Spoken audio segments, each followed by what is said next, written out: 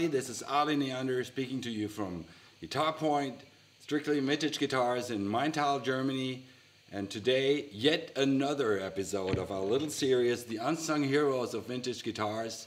This time, I have to read it myself, 1970 Gibson Les Paul Professional. Well, you might have seen this on photograph, we might have read about it, but have we heard one? No, we haven't.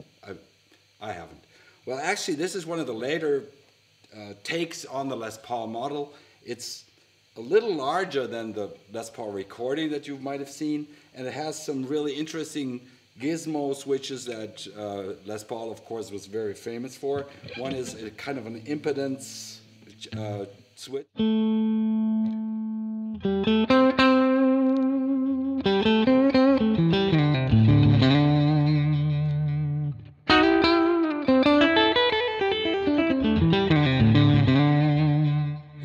It almost gives the guitar kind of an acoustic thing, you know.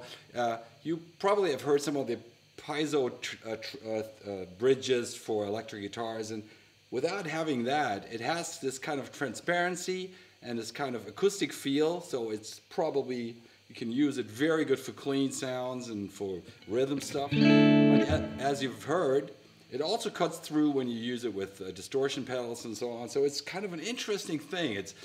It's more of a, I wouldn't say like a Stratish, but you know, it's no comparison actually. But it's different from your normal humbucker, but it's really interesting because in a way it also rocks. You know, it's not like it's thin.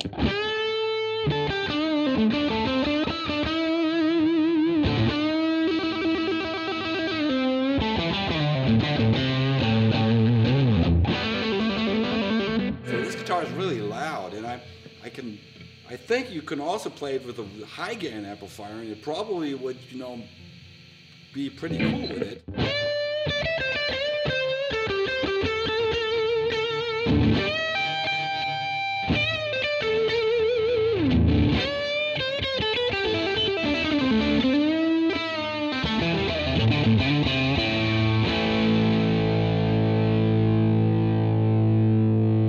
But as we've heard, it also has this sort of so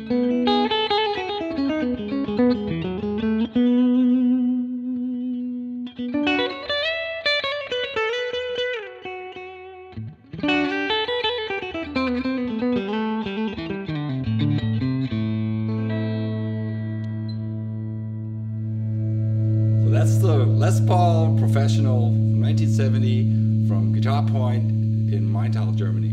Bye-bye.